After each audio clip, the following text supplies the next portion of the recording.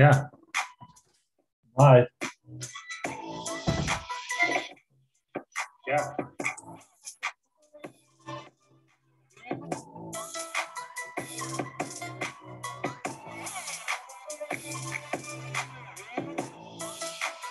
Hey, what is going on, crypto people? It is the Crypto Siege with another day in our life and the crazy freaking life and the crazy life that is a digital asset space. Holy moly, what is going on? Judge Netburn did what? Wow, yes, she did. She called a conference. She called for a conference. We'll get into that. It's about the SEC's reassertion of the attorney-client privilege. Yeah, she has freaking called a conference. She's calling people to the carpet, if you will. Very, very interesting to see that. Listen, the market is doing what the market does. Interesting stuff coming from my guy, Alessio Rastani. I watched this stuff earlier this morning when he put this thing out about a metric tool that he's using from one of his TA guys. It was interesting. And actually, Blockchain Backer covered that video as well on, the Bitcoin thing, the price of Bitcoin and what it's looking like 6 months from now and a year from now. And interesting stuff from my guy, Alessio. But for sure, I'm excited about that as well, because it's just really preparation for what is going on in this market right now. I mean, Stefan Huber is on it. He is not letting go. And we need that, right? We need people to not let go of what's going on with the SEC. Terra Luna 2.0, I don't even know. What is it? What's going on there? Fidelity, of course, is getting into the picture of digital asset space. We all knew that. I think Fidelity is probably one of the better guys in digital asset when it comes to these big firms. I think so. I really, really do think so. What's going on, Dano? It is good to see you, bro. I know it's late night on the East Coast, but I wanted to bring this to you guys because this, I think, is very, very important. I think it is breaking news that the Honorable Judge Netburn has called for this conference. Paul Bogle's in the building. How are you, buddy? Songbird, I know, my friend. I have been getting Songbird. And boy, oh boy, that chart is looking fantastic. It is looking fantastic. It really, really is. Looking really, really nice, to say the freaking least. It is looking fantastic right now. The market is doing this thing. We'll go over that as well. For sure. My internet is not the best at this time of night, but I did want to bring this to you guys. Hopefully it will play nice. For sure. This market is crazy. Fidelity in the news, I think, is a good thing for sure. What's going on with Coinbase? Is Coinbase being sued? Look like there's a class action lawsuit against freaking Coinbase. What the world? Can you believe it? What's going on, XRP Rocket Man? Good to see you. Appreciate you checking in. Guys, thank you so much for hitting that like button. Hit the subscribe button if you haven't done so already. We're going to break this freaking YouTube hex with this channel and subscribers. We know that we should definitely have more subscribers than we have, but we know it was some kind of issue that took place when YouTube switched over to the new way that they were going to do the sub counts. And for some reason, we get to 7,600, 7,700, and it goes back down very, very quickly. So we're going to break it. So do me a favor, share this out with people that you know. Hanging out on Twitter, let them know that the Crypto Siege is live. I would definitely appreciate that. Yeah, Paul Bogle, yeah, Altitude Investing. That's my guy. He is for sure still bullish. TJ Jackson is in the building. How are you, bro? Has anybody checked out Vent Finance or Integral? Anybody looked into those? I'm kind of excited about it. I'm kind of excited about those. But we've been in a risk-off situation for about the last 2 weeks, And, we decided we're going to do dollar cost average, and we're just going to risk off. Yeah, but we're gonna. It's funny that we're gonna dollar cost average for Bitcoin when we were buying Bitcoin way back yonder. It's pretty crazy, but yeah, that's what we're doing. Yep, it's gonna be Bitcoin, gold, and uh, dirty nasty fiat. Dirty nasty fiat. Yeah, yeah, we're gonna put the dirty nasty fiat into a dividend paying cash value for sure. And yeah, we're gonna buy Bitcoin and gold twice a month, and dirty nasty fiat will put to work once a month. That is the plan. Oh, Paul Bogle, you're on that X Spectre. I hear you, bro. I hear you. I believe we have some of those, not a ton, but I think we have them on the Zum Wild for sure. Shout out to XRP Labs. We say when and what they're doing over there. Really, really cool.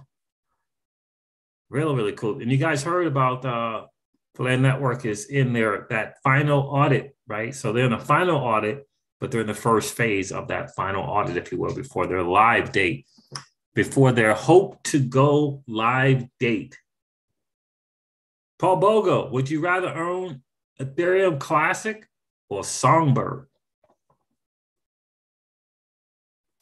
Ethereum Classic is a Songbird.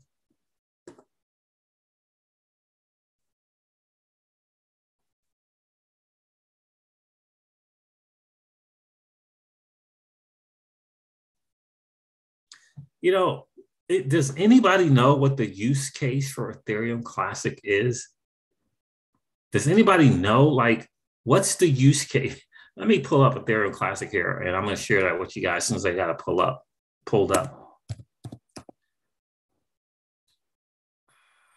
Look that. I put Ethereum Classic in, and freaking Terra Luna Classic comes up. What's going on? What's going on, CoinGecko? Let me pull this up for you. I mean, like, what is it? Why is Ethereum? Why is there Ethereum Classic? like why? Like, what's going on? Why is there an Ethereum Classic? What's like, who's building on it? Is it decentralized? Is it decentralized finance?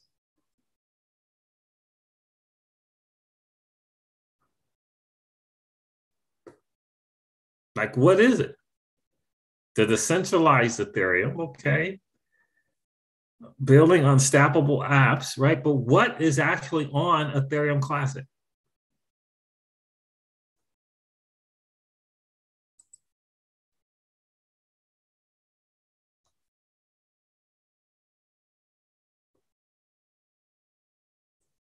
Let me share this with you guys. I'm just trying to figure it out. Like, what is it?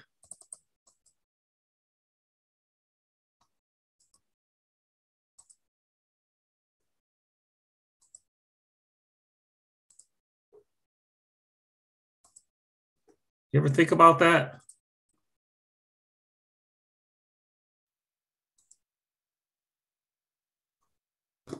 The unstoppable Ethereum, the permissionless, decentralized, uncaptured, immutable, sound money. Okay, but what? Who's using it? Like, what? How is it being used?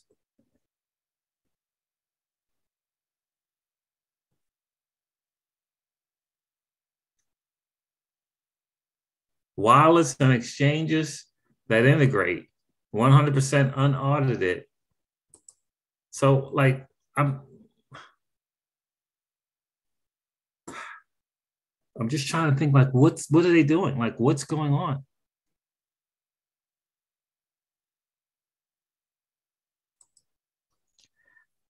Okay, ETC Cooperative announced 4 more years of runway. Bob Summerall, director, has recently provided the community with an update regarding the co-ops. Okay, total spend. Okay, but like, what is on Ethereum Classic? Like, what do you do with Ethereum Classic? Like, I'm just trying to figure it out. They have a wallet, apps and protocols. Here it is, apps and protocols. Ecosystem of applications that leverage Ethereum Classic.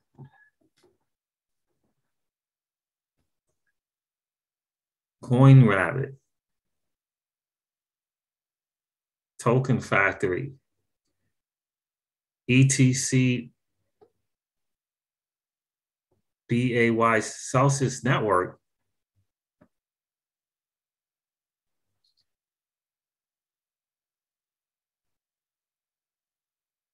And like, are they trying to do anything? Like, what is going on? I see apps, NFTs, games, interoperability. So, games. The man who sold the world universe, Commonwealth tribes, and Aquabank. Finance. HEBE swap. Like, it's like, how is this thing around and what is it doing? Interoperable identity will play a role in creation of the cyber resistant decentralized systems. You ever think about that? It's like, I'm trying to figure it out.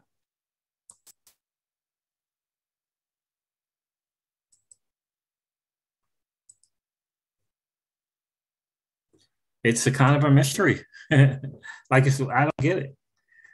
I bought this, kind of following blockchain backers lead and, kind of looking someone from a charts perspective that might do some things, but it doesn't. I began to wonder if it was ever going to come about in terms from a chart perspective, but it hasn't.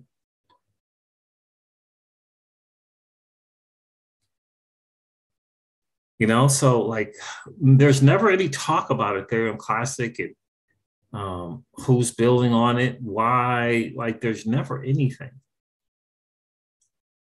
Andy Tuesday's in the building. Swift is disappearing. Yeah, it was just all from a charts perspective, TJ Jackson. He said, TJ Jackson said blockchain backers big on ETH Classic. Not sure why, but it's just from a charts perspective. At first I thought, well, new people coming into the space, they're going to see Ethereum, they'll find Ethereum Classic, and they'll look at the prices and decide to kind of go that route with Ethereum Classic in hopes that Ethereum Classic could one day, maybe one day hope be. But it is really looking like more and more you're going to have to, we in the crypto Caesars home, are going to have to think about the real world use case utility, or at least in crypto. Tell me about your use case in crypto, right? What's really what's going on? Who's building on it? Those type of deals. So what's going on, Dano? Don Corbin is in the building. How are you, bro? Checking in from Colorado. I appreciate you checking in. So look, this is the big deal on the street right now. This is fascinating to me.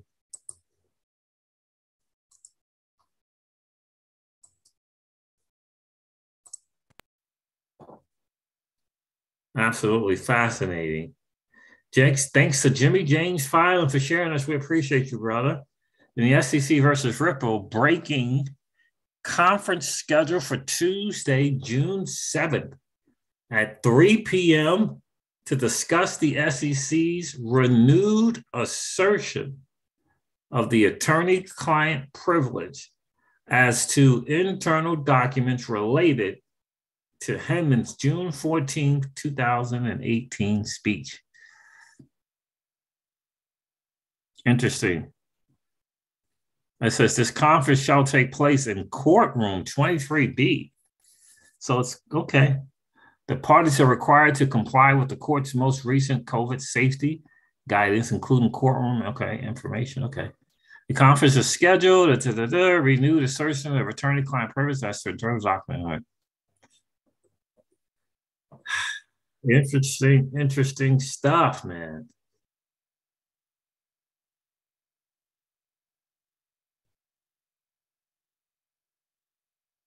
Very, very interesting stuff. So that's the big deal on the street. And what is going to happen there? I know I saw Coining 203. He said he's going to New York. He's going into New York. He's going to go. He is going to go. Now, I believe that I can find it, but I believe what's his name?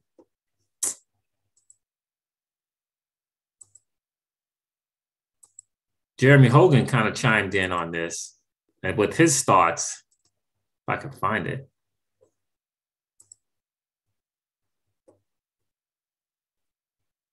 Jeremy Hogan, Wealth Mentor said, let me ask Jeremy Hogan about what he thinks.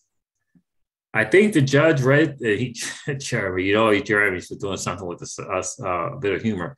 I think the judge read the SEC's final brief and found it so incredible, shall we say, in parentheses, that she decided to bring them in person to explain the argument and create a clear record since she knows she's being appealed on her decision. And I know Attorney Bill had something to say about it as well. And what's his name? Fred Rispoli has something to say also. But to me, this is absolutely amazing that this is going on here. Let me see if I have it here. Attorney Bill and Fred Rispoli actually both had something to say about it. And I think it's interesting to say the least. Was it in here?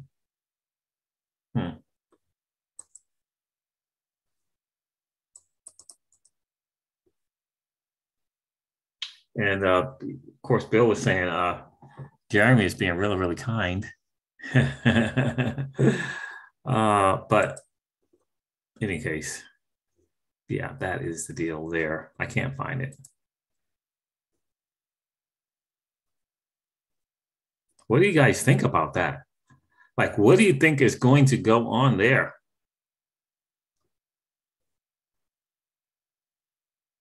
Just in, says Bitcoin Magazine, $4.5 trillion Fidelity to double the headcount for Bitcoin and digital assets division.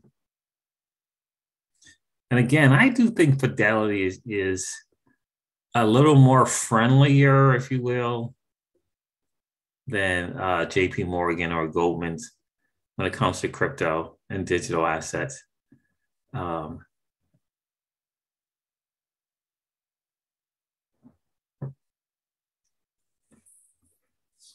I really do think Fidel is a little bit more crypto friendly.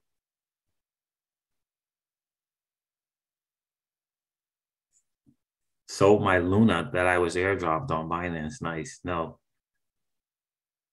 So I do think that Fidelity and what they're doing is very, very interesting. Now, look, Ron Hammond's giving us the latest and what's going on in DC. We all heard from Charles Hoskinson. With apparently a few people in the Bitcoin community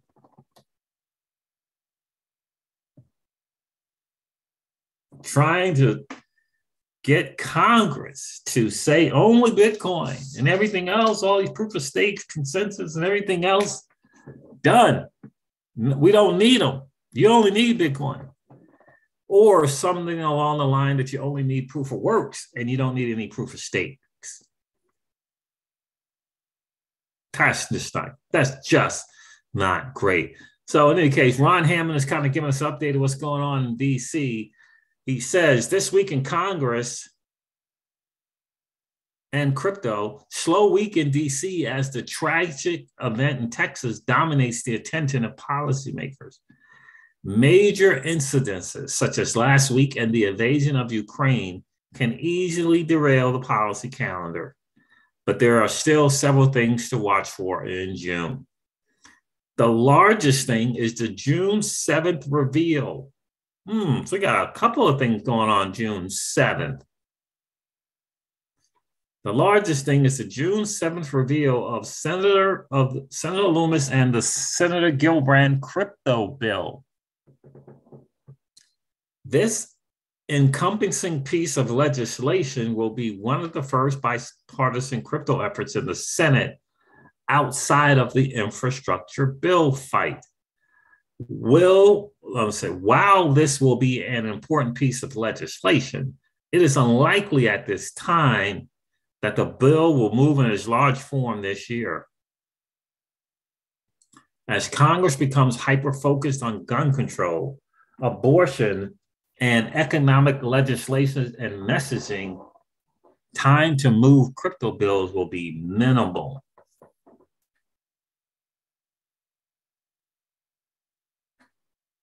However, this doesn't mean it can't have elements incorporated in other bills that are moving. Big bills get broken up all the time, and Congress tends to move in small bites rather than large chunks, unless it is a major policy priority like gun control, taxes, healthcare, etc. There will be hearings in June on crypto, but most haven't been announced. One hearing that will likely include crypto is Secretary Yellen testifying to the House Financial Services Committee on June 23rd. Again, Yellen recently testified on FSOC, and stablecoins dominated the conversation.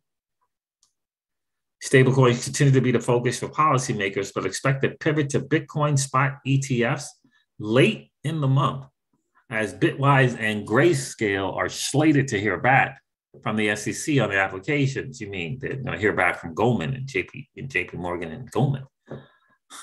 SEC hasn't approved one yet, and the recent crash likely won't help. Expect to see additional bills around stablecoins to be released over the summer. Many members of Congress have been engaged on the issue, and after months of listening to stakeholders, are close to finalizing what they see as a proper regulatory framework. You guys know I did a video earlier with Senator Loomis being interviewed, I believe, at that particular event, and she was talking about her bill, and very excited to have it be brought forth. So time is good, and I guess they will reveal what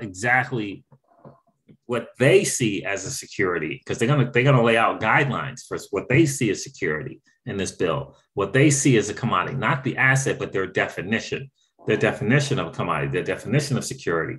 And she said other definitions for other things that might not be a security or a commodity. So it will be interesting. I'd be very, very curious to see how that's going to go. Time is the most precious resource, though, for Congress, and a lot needs to be done. There is an outcry from the public to work on pressing issues like guns and inflation.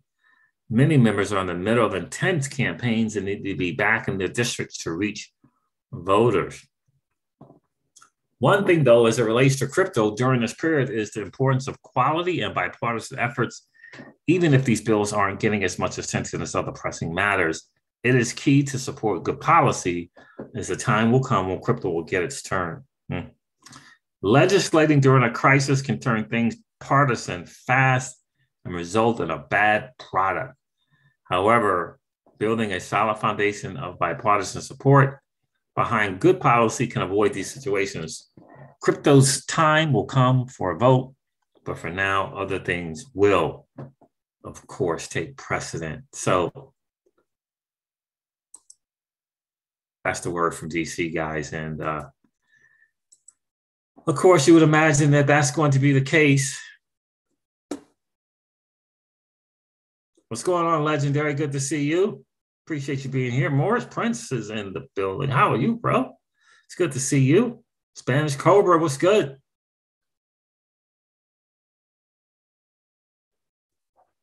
Spanish Cobra, Siege, what did you mean by putting fiat into dividend-paying cash value policies? Yes, dividend-paying cash value policies. My favorite place for the dirty, nasty fiat. Pay me an XRP. What's going on, bro? I can't wait for the XLO20 to go live. I hear you, my friend. Appreciate you checking in, guys. Do me a favor, hit that like button and hit the subscribe button if you haven't had a chance to do so. Legendary says, politicians make me very nervous. They're always doing what benefits themselves. Yeah. Under the guise of looking out for you and I. That is 100%. 100, Legendary. So did you guys see this Alessio Rastani video? Very, very interesting stuff. Use a tool and or software from his bud. I believe his name is Jason something or another big time TA guy. And I would play the video, but it is not gonna, I know it's not gonna play.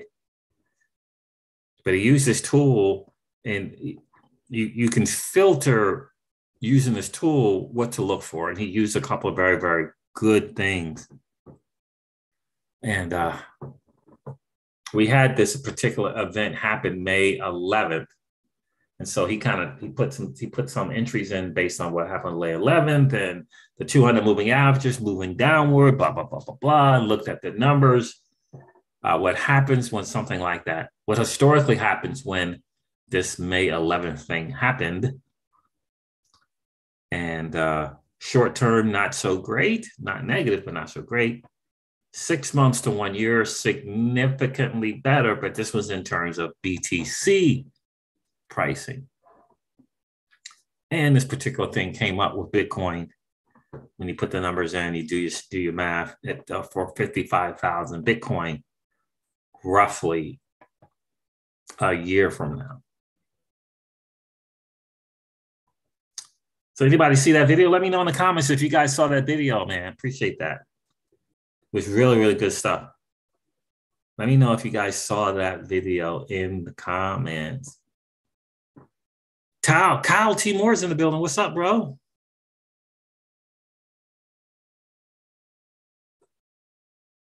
So that's when I say cash value policies, I mean life insurance policies, Spanish Cobra. But we use it to invest our capital.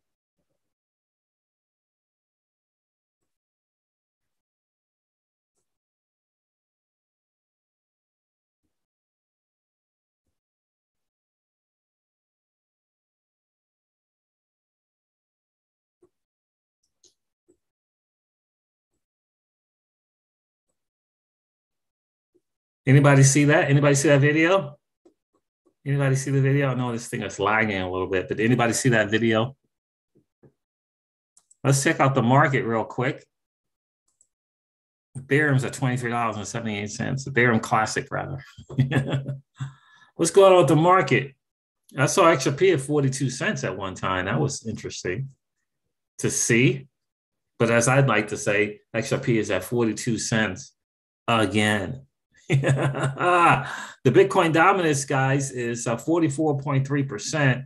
Bitcoin is at $31,810. The total cryptocurrency market cap is only 1.37 trillion. So we're not back to 3 trillion. We're not there. That's the goal, to at least get back to that. And the challenge is not that we're going to get back, but how long it will take to get back. Now, rumor on the street is, it ain't rumor on the street, it's factual. Raul Paul says he thinks that, this big time, this little recession thing that we're going to get is going to hit hard real quick. And we'll be done by July. Well, we're already in June, so it's going to hit real quick. It's going to be like a month, and that's it. So we'll see. Bitcoin Cash and Stellar, again, how is Bitcoin Cash going up? I know Stellar, right? But what's up with Bitcoin Cash? Anybody heard anything about whether or not they got that country, the smaller country, to use Bitcoin Cash as their legal tender? Anybody hear about that? Are some things green? Absolutely. But is the market green? Nah. Threadwork Derek is in the building. What's good?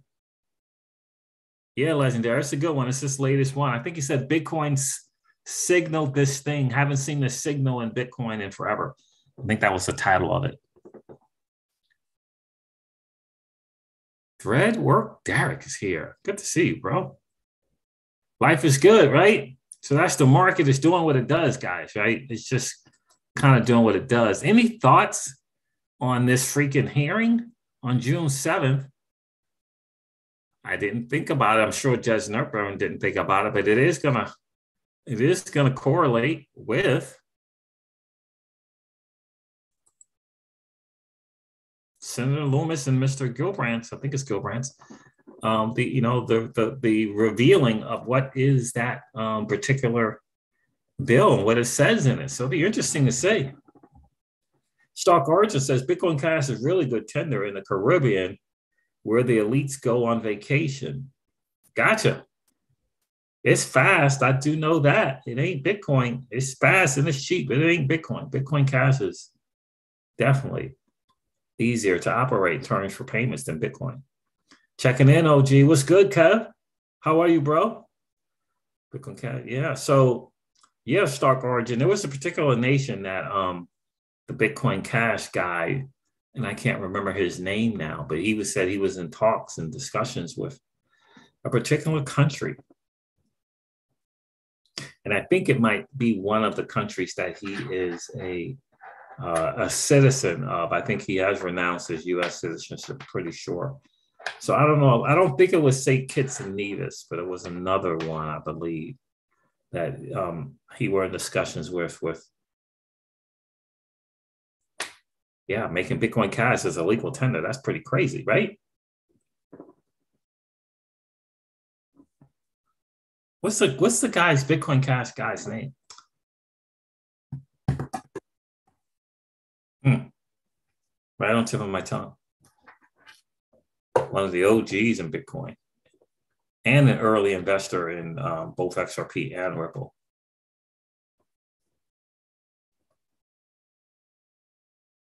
Forget his name. I forget his freaking name. Yeah, unfortunately. Oh, so the last thing on not the last thing, but this whole thing with Gary Gensler and what's his name, Charles Gasparino, actually reporting about there's apparently a mutiny going on with the SEC in-house. I know I'm going to try to play this video. I know we're going to have some issues, but this is a really big deal. Well-deserved mutiny. You can say you're here to protect investors all you want, but people aren't stupid. And apparently the good people, you should put quotations on there, DAI. The good people at the SEC aren't buying the BS any longer, or highlight it or something. Yeah, did you guys know about that? I know a few months ago, there was some report about hashtag Gary Gensler is not your friend being really, really hard on his employees. So I don't know if this is a recent video. It kind of feels like it is a recent video because I don't remember hearing anything about the SEC's union really, really not being happy with Chair Gensler. And I'm just very shocked that the SEC actually has a union. Hopefully there's a place. Departures at the Securities and Exchange Commission have some on Wall Street saying that it shines an unflattering spotlight on top cop Gary Gensler's leadership. To Charlie Gasparino. We should point out that under Gensler, and we're getting this from multiple sources inside the SEC. These are people that are staff attorneys, work in the enforcement division and elsewhere. And it's not just the union that's chafing under him. It's the attorneys, the people that run the place are chafing. They're saying that his management style, brusque, demanding, unflinching. His workload, I mean, he's doing everything from cracking down on crypto to ESG to you name it. This has a very expansive regulatory agenda that this is leading to massive amounts of departures, even more so than in the past. We understand that 3 left today. We should point out that, so these are 3 pretty senior people. Christina Littman, head of the cyber unit. That's pretty big within the enforcement division. Jennifer Lite, associate director of enforcement, and Adam Adderton, co-chief of asset management enforcement. Again, from we understand, more than a dozen have departed since Gensler's appointment. And I'll tell you, I've covered SEC chiefs for years. I've seen really demanding ones. I've covered Arthur Levitt. I covered even Richard Breedenbach. Shows you how old I am. Harvey Pitt. Harvey Pitt. Chris Cox. Chris Cox. You just did not see this level of turnover, this level of, I don't want to work for this guy. And it's not just the top, It's pervasive. Again, he's got massive problems with the SEC union. You know, they're rebelling over all sorts of stuff involving their workload. Now he's got issues with people that are, you know, the core people at the SEC, these staff attorneys who are leaving left and right. The latest three we just pointed out. And again, you got to ask yourself, why under him and not under Jay Clayton? Why under him and not Mary Jo White was no wimp. Remember, she was the SEC chief under Obama. She was no one to mess with, but people weren't looking for the door. Is unflinching bad, Charlie? Don't you need a tough person? Yeah, it's a great question. I mean, when does tough, demanding become abusive and we just don't like working for you? And you know, it's pretty clear that we're crossing the line now. It's also pretty clear that Gary Gensler probably doesn't want this to be his final job, so he's pushing a lot. He's pushing a very expansive and politicized agenda. He wants to be Treasury Secretary, and he's actually said that to people. So, you know, we put all that together. These people feel like they are being whipped to get his resume in shape to take over for Janet Yellen, you know, if and when that day comes.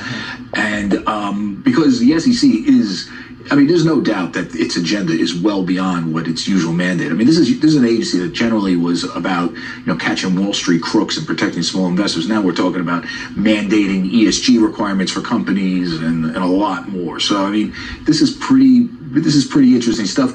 If Republicans get Congress, particularly the Senate, because the Senate Banking Committee is, I think, the de facto regulator of the SEC. This whole staff turnover and his management style is going to come up. I guarantee it. They will do hearings. Charlie, thank you. Interesting stuff. His management style and other stuff will come up. Well, good. Good. I say good. Hopefully it'll happen sooner rather than freaking later. Roger Ver. That's what it is. Thank you, Stark Argent.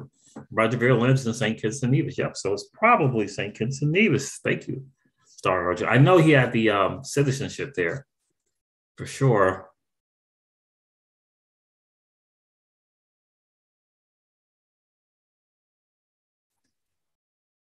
Bitcoin Cash. I think it. Yeah, I think maybe it was Bitcoin Cash with Wright and Veer, and then I think Wright and Veer had some disagreements, and that's when Craig Wright went and did the big Bitcoin Satoshi Vision thing. I think is how that looked.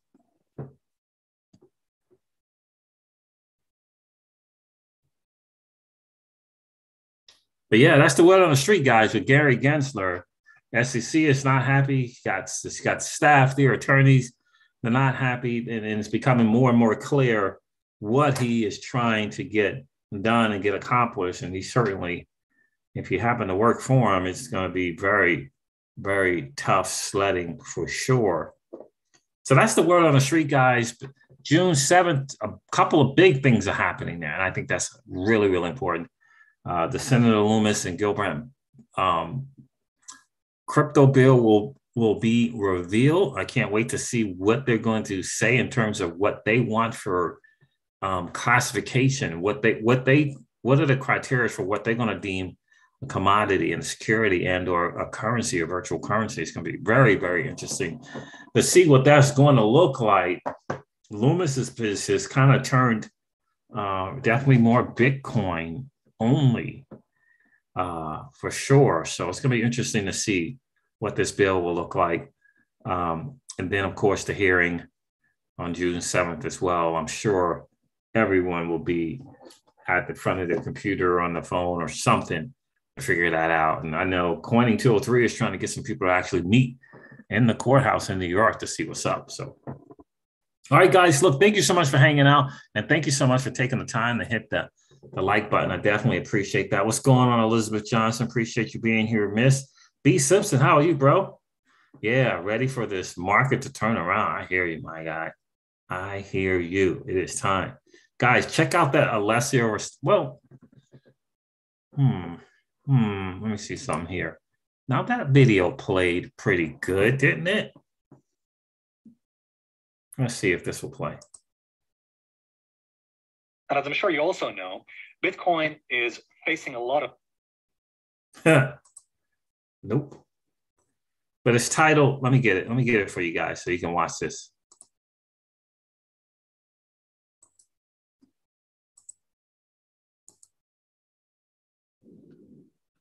Roger Veer.